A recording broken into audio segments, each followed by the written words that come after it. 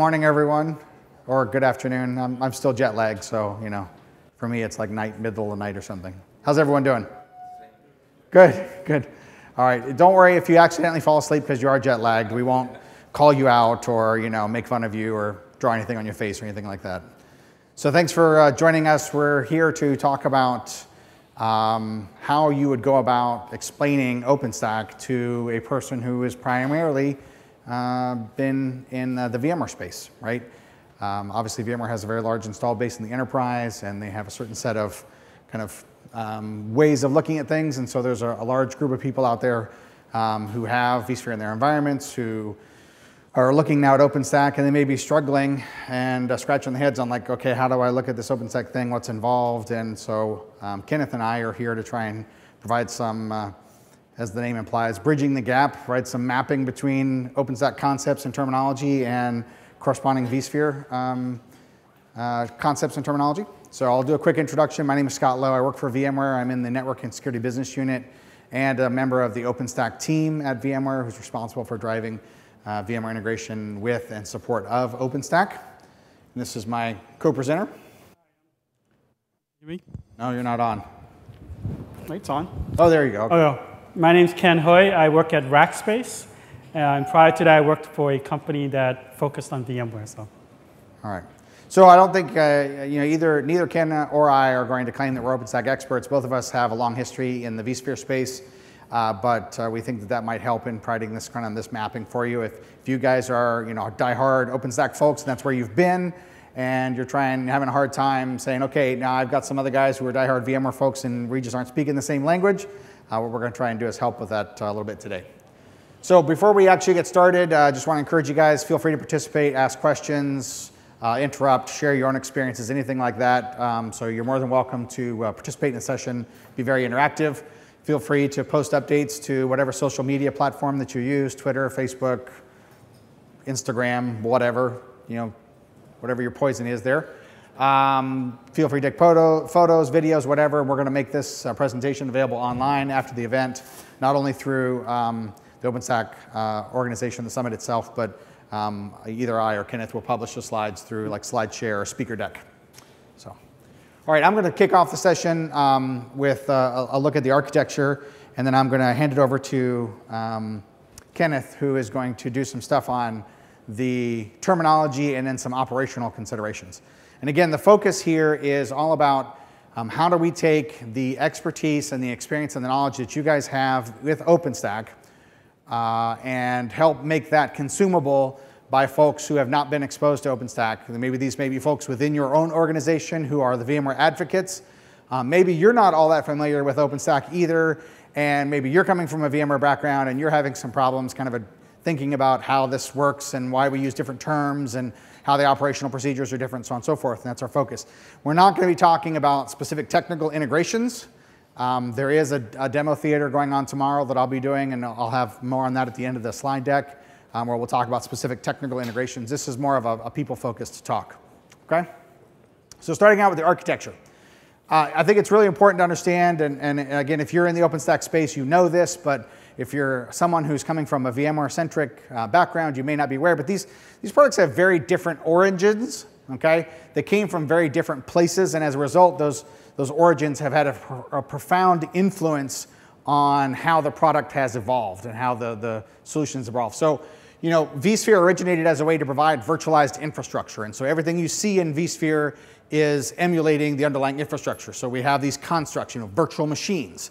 And again, Kenneth's going to go into more detail on some of the terminology, whereas in OpenStack we talk about instances, right?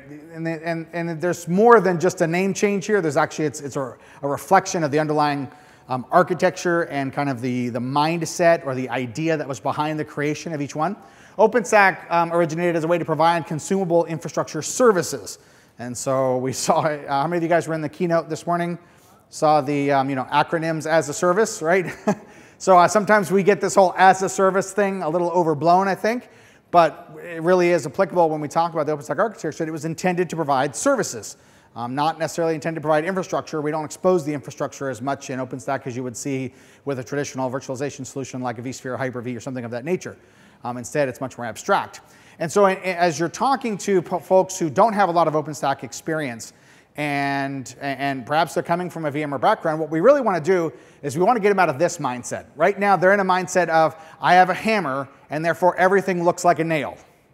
It's a very common saying in the States. It may not be quite so common outside the States, but we want to break them out of that and break them away from this one tool that they have, which is just this tool to provide virtualized infrastructure, into something more like this, where they have a collection of tools, and each of those collection of tools is designed to fulfill a specific purpose. Generally speaking, you're not going to use a screwdriver for the same thing that you would use a hammer for. Now, I have known people to do that. It generally doesn't turn out well. All right, and so everything we talk about as you're talking to these folks is helping them break out of the one tool mindset into this idea that these have very different purposes and therefore evolved in very different ways. So let's talk about what I view as some of the key architectural attributes that really make a difference when you're talking OpenStack versus VMware, right? And this is, again, taking what you guys are very familiar with here, and I'm not here to go into great detail on the OpenStack architecture because there are other folks here that are far more qualified than I to do that. But these are kind of the key attributes that I think really make a difference when you're talking to someone who has VMware experience and they're predominantly a vSphere administrator, and that's what they cut their teeth on. These are some key things I think that are different that you want to point out, right? First of all, this is a loosely coupled architecture versus a very tightly coupled, and I have a diagram to talk about that in more detail. It's, again, a reflection of the origin of what's being built. So where OpenStack came from was a very different place than where vSphere came from, and it's evolved in different ways, but one of those attributes is the fact of the way the code comes together in a variety of ways. API driven, obviously, everything is driven through the APIs, right? Inherently built to support multiple hypervisors. Obviously, vSphere, well, it is a hypervisor, so not built to support multiple hypervisors. By the way, if you want more details on the specific hypervisor support, there's a link there to the hypervisor support matrix on the OpenStack wiki. Multiple disk formats. This is kind of an offshoot of the fact that we are supporting multiple hypervisors, so we have to support multiple disk formats as well. And the idea that networking is really more integrated, especially when we start talking about how Neutron is evolving. It's much more about networking being very consumable without having a deep view of the underlying infrastructure. And I'll talk more about that after Kenneth takes some time talking about terminology and operations. So just from a diagram perspective, this is a very common diagram. You've probably all seen it before.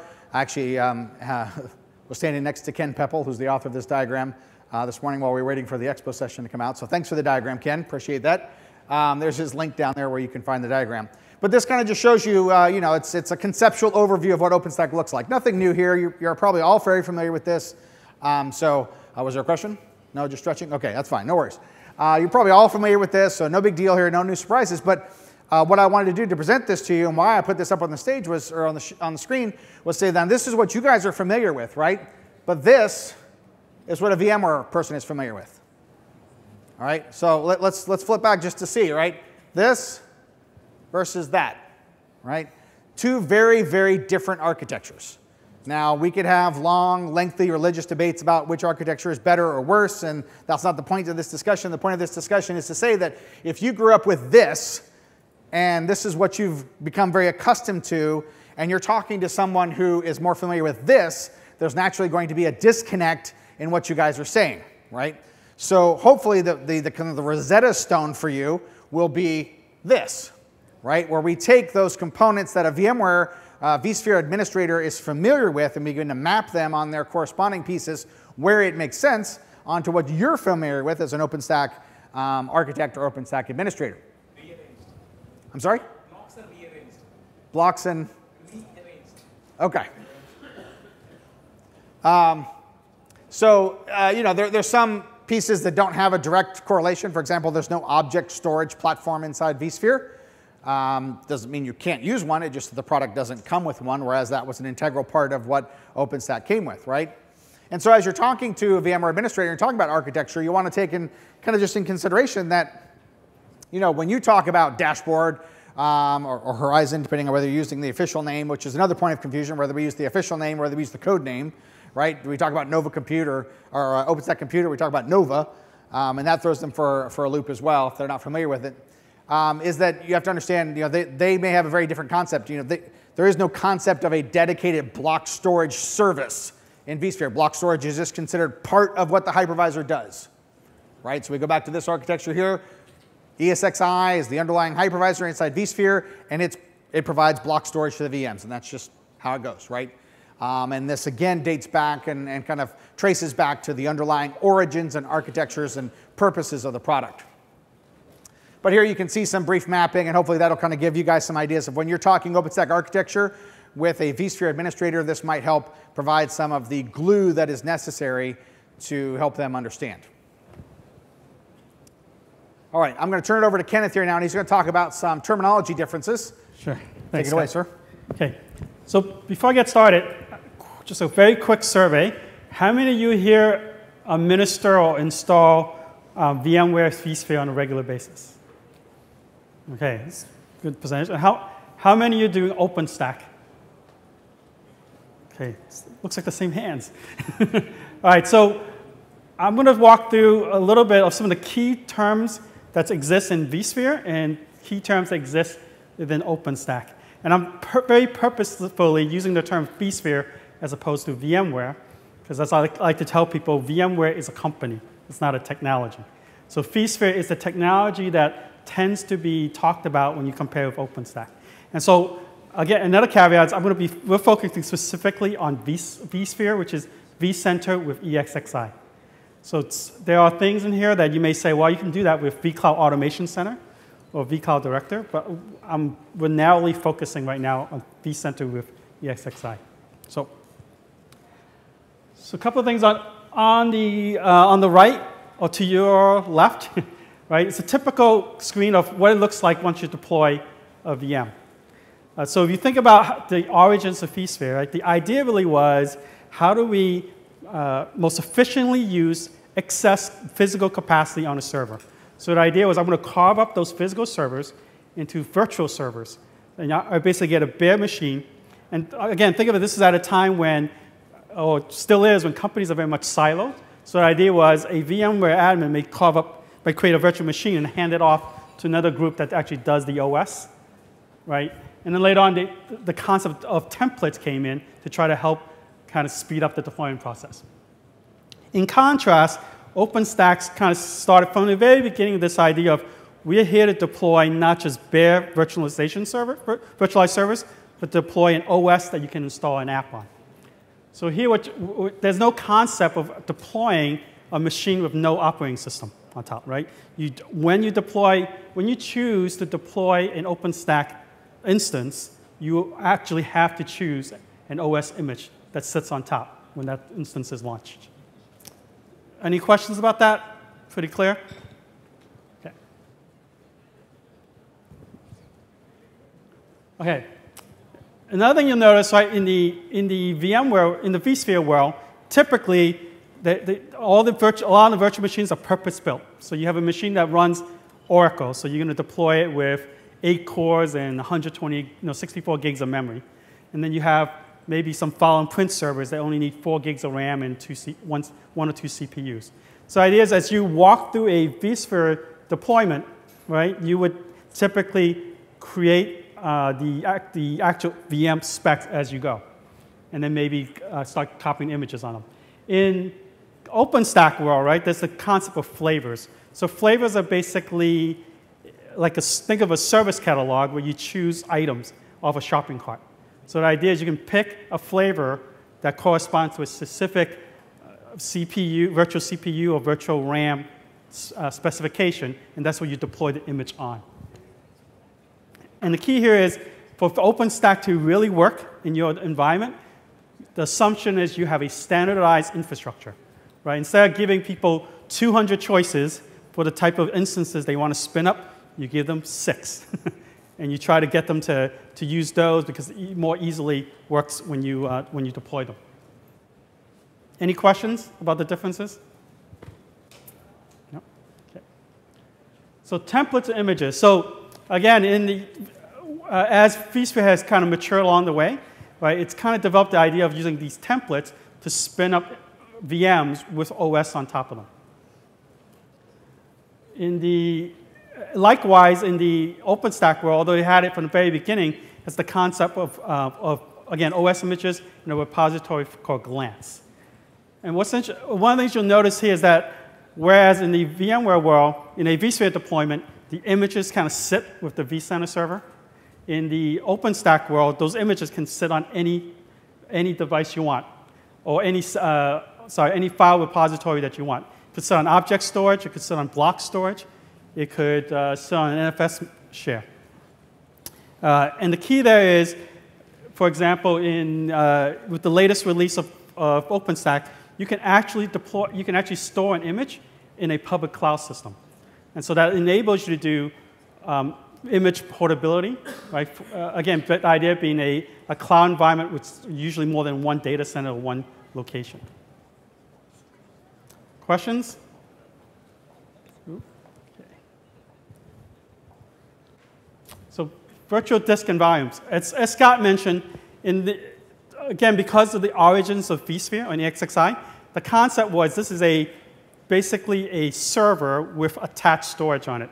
So when you talk, as you guys may know, when you look at vSphere, basically everything is a SCSI disk, no matter what the back-end storage may look like.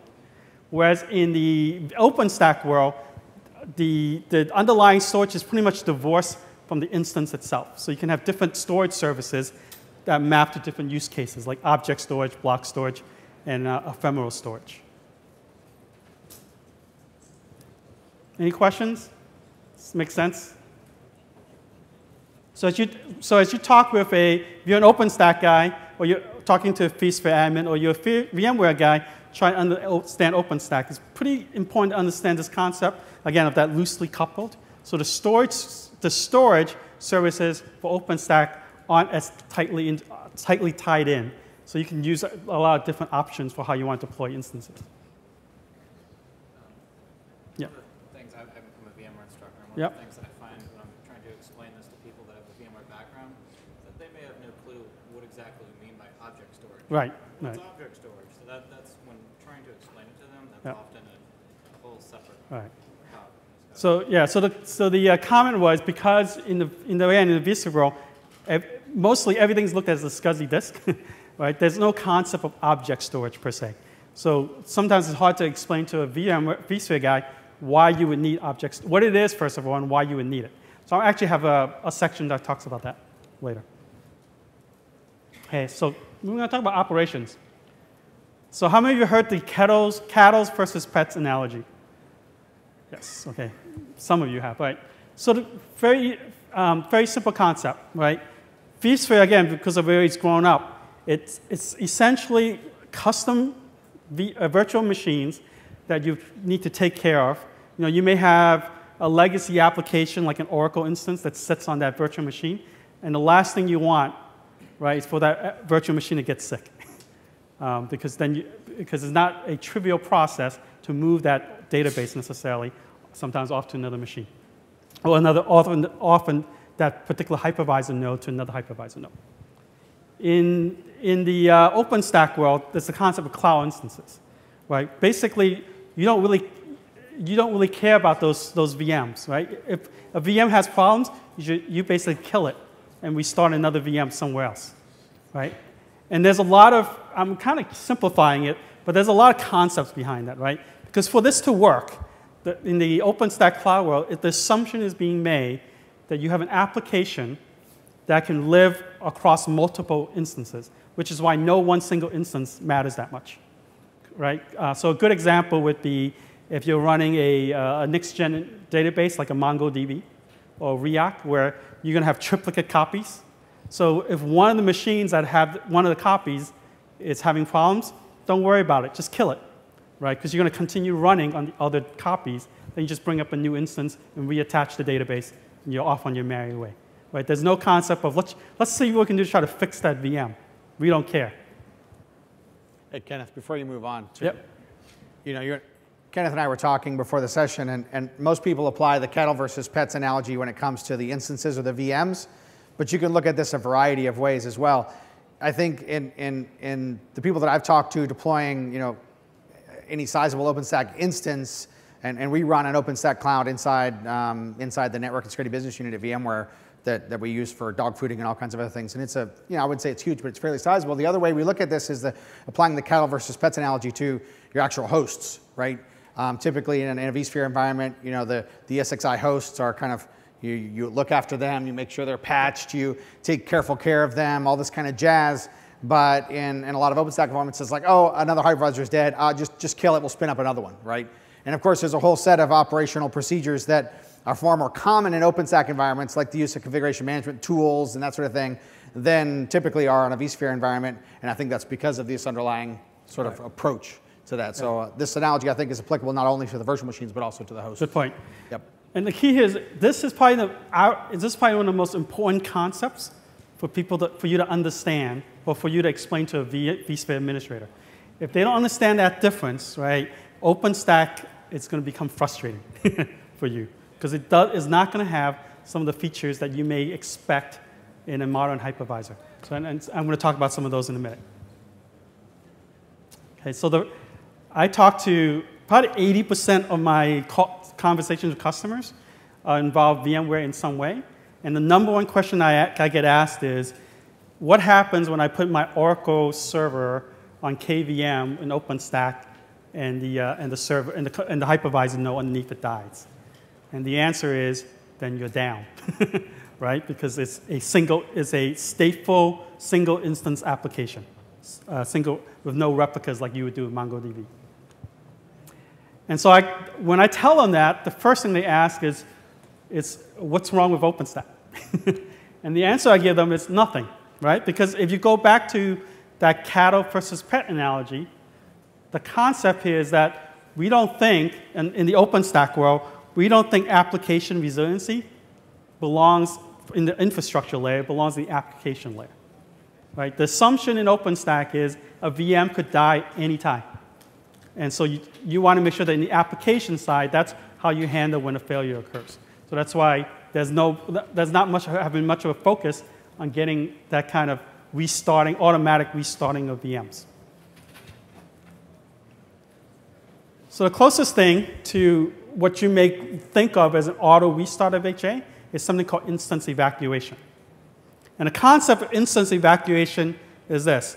Let's say if I'm running, let's say KVM, and I'm using KVM a lot in my illustration because KVM is deployed in between 70 to 90% of all OpenStack deployments today. When instances fail, or a hypervisor node fails, there's an ability to manually move VMs to recreate them on another hypervisor node with the same metadata on it. But it's a manual process, again, because the underlying assumption is that application has never gone down on those VMs that were on the failed node, right? They've been running they've just they've been running on the replicas on the other hypervisor nodes. So there's actually no rush in one sense to get the VMs back up again. Right? So, and there's two types of evacuation. There's one with shared storage and one without. In the shared storage, you basically retain the data, user data that you had attached to those VMs. Any questions about it? So does that make sense why you don't have V-style HA? Yeah. What's the difference between instance evacuation and shared storage and VMware HA? It sounds like a very similar concept. Except, well, so in vSphere HA is an automatic process, right? And you basically, a VM just kind of restarts on another node. In the OpenStack world, in instance evacuation, it's a manual process. You actually have to run a command to get the IDs of all the VMs and then restart each one, unless you script it. And that's by design. That's right, because there was no need to have an auto HA function, because the applications are going to fail over on their own anyway. So, any questions about that? Okay. So I'm sure all you are familiar with vMotion and storage vMotion, right? So basic concept, move a VM live from one hypervisor node to another hypervisor node. And you typically do it, in most cases, in terms of maintenance, right? If you want to do maintenance on a hypervisor node, you move the VMs off, right?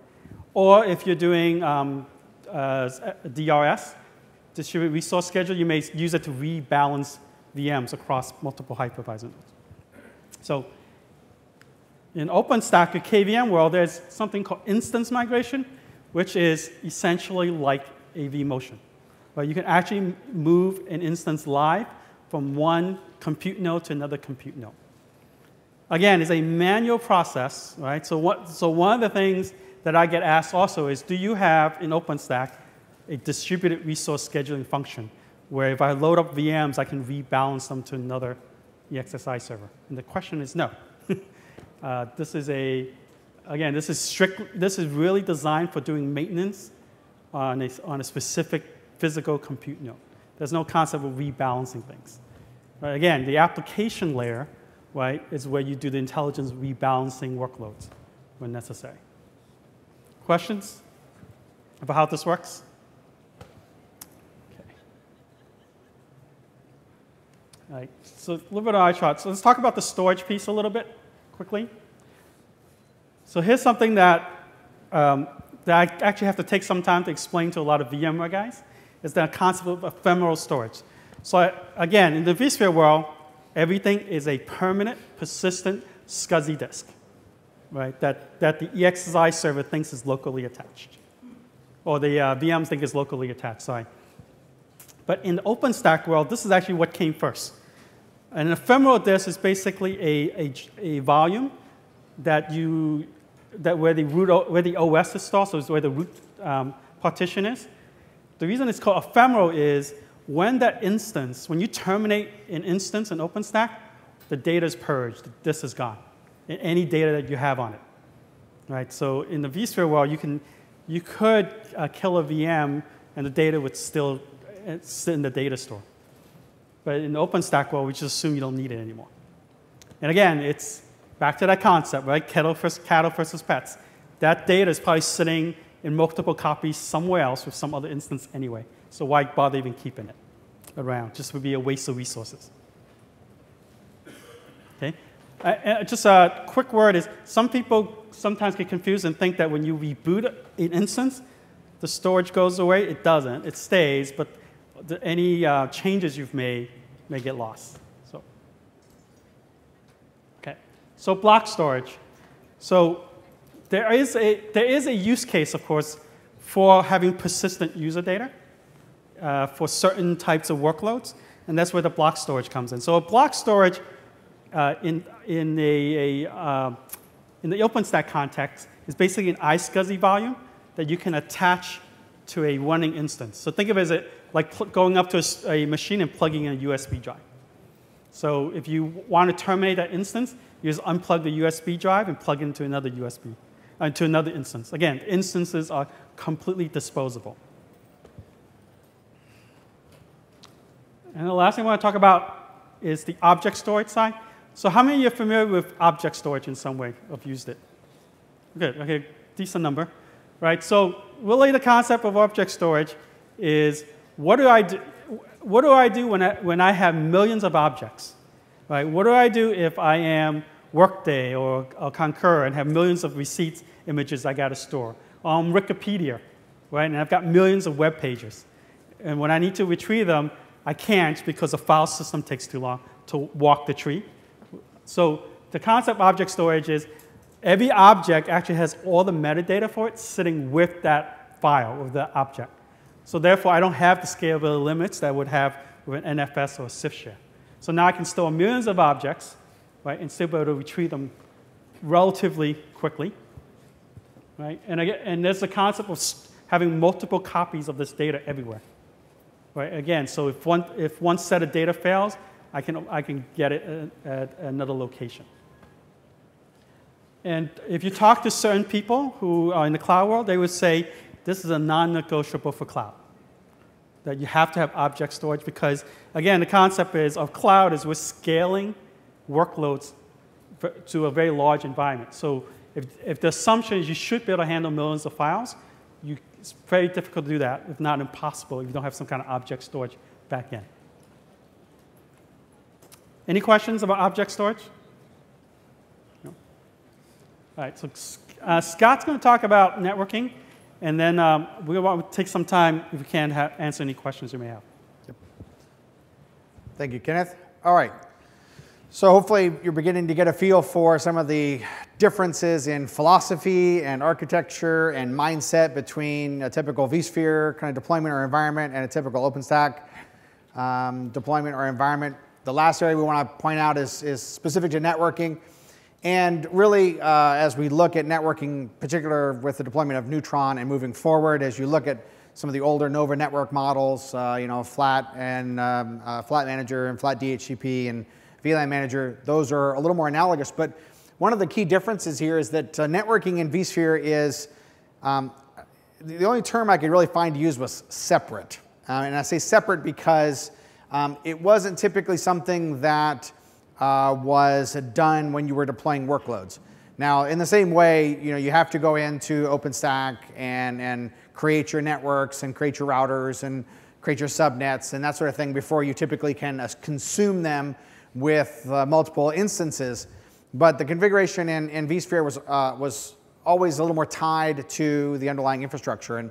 And so you had to make sure that you were aware of what the underlying infrastructure was, that your configuration on the virtual side matched the physical side. If there were mismatches between them, then it caused connectivity problems, that kind of stuff. And you didn't have the ability to decouple your networking from the underlying physical network.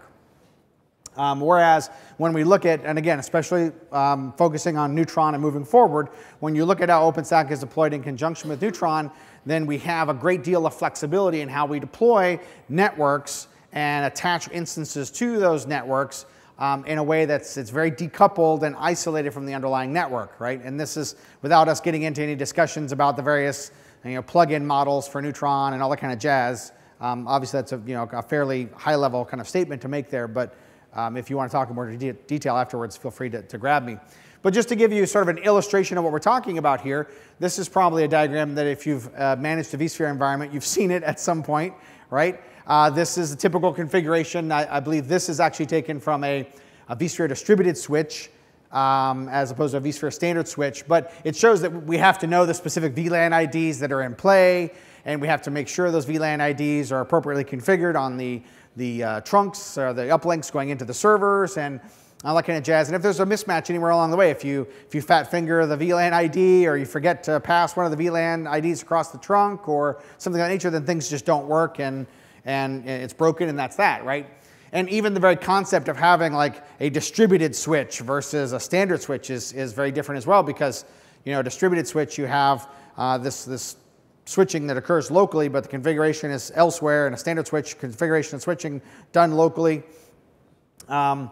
As opposed to when you look at how it's done in Neutron. Now this is a screenshot taken from my private cloud, right, which is a couple of VMs running on my home lab infrastructure.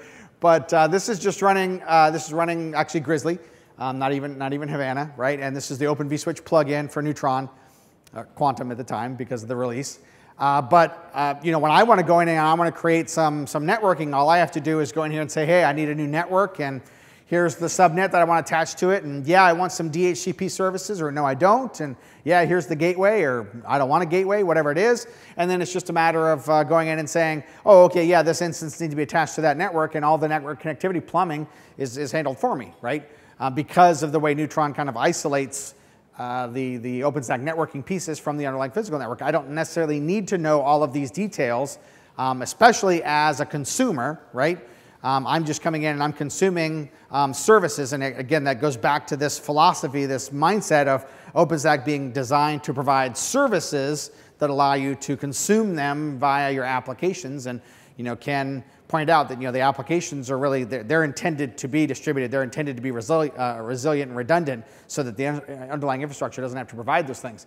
So it's a very different sort of mindset in how networking would be approached in a typical vSphere environment versus how you would approach networking in a typical OpenStack deployment using Neutron.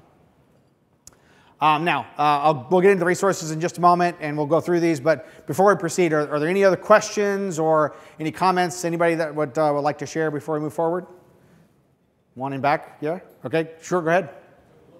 You're going to share this slide deck with us, right? Absolutely. So the slide deck is going to be available, if I recall correctly, the OpenStack Foundation will make it available through the Summit site, but then either Kenneth or I will also publish it through our own personal SlideShare or speaker deck sites as well. So, yeah, so it'll be available in a variety of ways, absolutely. Not a problem at all. So, any other questions or comments before we move forward? All right, Kenneth, do you want to go over some of these resources real quick, and then I'll do the next one? So the first place, if you're thinking about possibly trying this out and deploying OpenStack, and maybe even OpenStack with vSphere and KVM living together, and yes, they can live together. It's kind of like fighting brothers. No, they actually can work well together. So the configuration reference guy, which is new in Havana, so they took the hypervisor section that used to be in a compute administration guide and moved it out to the configuration reference guide. So you follow that, it'll walk you through how to configure all the hypervisors that is supported by OpenStack. So that you can do that. So on my personal blog, I kind of did a series on vSphere on OpenStack. So you follow that, it walks through a whole bunch of things to consider, and it also talks a bit about the difference between vSphere versus KVM with OpenStack. So. And that series, by the way, it's you know, I'm not just saying this because he's up here presenting with me, but it's an outstanding series. If you are a vSphere admin, you're familiar with the vSphere, and you're moving into OpenStack, or vice versa, definitely go give those a read. It's lots of great information in there, lots of great diagrams. I stole a couple for a document I was creating the other day. So good stuff there. Absolutely have a look at that. Other sessions and things that are going on here that may also be of interest to you tomorrow. Dan Wendlandt is presenting a session at 8:15 titled OpenStack plus VMware Customer Success Stories and What's Next. And at that point, he'll be talking about some of the technical integration points of how vSphere, for example, could be used in conjunction with OpenStack. As Ken just mentioned, that is certainly a possible thing and something that's very supported. And you heard Mark Shuttleworth talking about that in the keynote this morning. In addition, tomorrow afternoon at 2 p.m., I will be over here at the demo theater, be doing, fingers crossed, a live demo, if the network gods smile upon me and my latency back to the United States isn't too bad, of some new integrations that were released with Havana, with vSphere, and also some stuff that hasn't been released yet that we'll be previewing for upcoming releases as well. So if you're interested in some of the technical side of that, as opposed to the people side that we've been discussing here, then feel free to either hit Dan's session and or my demo theater session tomorrow afternoon at 2 o'clock. Here's our contact information. We'd love to hear from you. Feel free to shoot us questions, hit us up on Twitter or whatever. I think we have a little bit of time before the next session comes in, so at this point we'll entertain any additional questions that you may have. Or you can just take off. Whatever works for you. Yeah, right here. Come on up. So you said you can deploy it with VMware. Should you deploy it with VMware? Okay, so the question was, you can deploy with VMware. Should you deploy with VMware? And really, that's a business use case question, right? You know that as Kenneth explained, the idea behind OpenStack was that this is for multi-instance workloads that are stateless and exist across multiple instances and that sort of thing. If you have applications like that and you want to deploy them on OpenStack running on vSphere, sure, no problem. If you want to kind of shift that mindset a little bit and you want to kind of twist it and you want to deploy some single instance workloads inside OpenStack because you like the way OpenStack kind of packages itself, but you want to have a hypervisor that provides some additional resiliency to handle those single instance workloads, that might be one use case where you can do that. It's really driven by use cases, business needs. Great question. Any other questions you guys may have? All right, feel free to grab us afterwards. Thanks for your time. Enjoy the rest of the day.